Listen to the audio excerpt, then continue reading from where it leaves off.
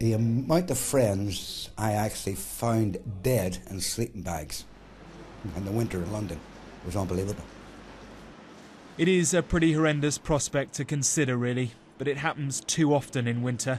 The average temperature across the UK last night was below zero, well below in some cities. And tucked away in doorways, the homeless sleep, or try to.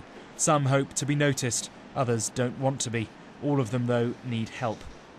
It is slippery, yeah. There is someone there. Is it? Yeah. Are they awake? Petra Salva and Mohammed Rahman do this night after night.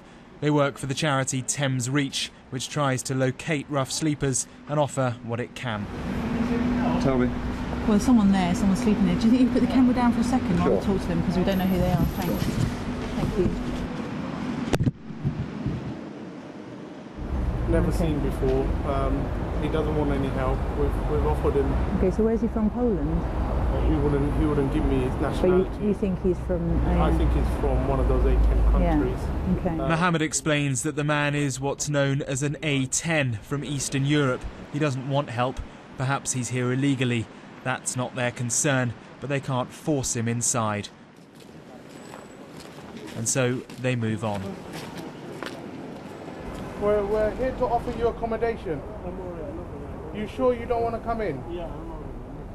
We can get you into B&B, we can get you into a hostel, we can get you in wherever you like. He'll still sleep there tonight, despite our offers of bed and breakfast, despite our offers of hostel placement. Why do you think that is? Because he's not well. He's just, our belief is he's unwell and unable to make an informed decision.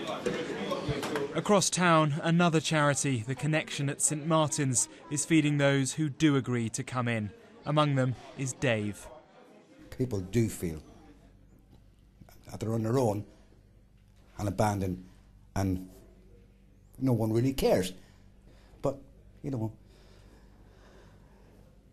they should be more concerned about the homeless now that the weather's, you know, has sort of turned a bit nasty and stuff.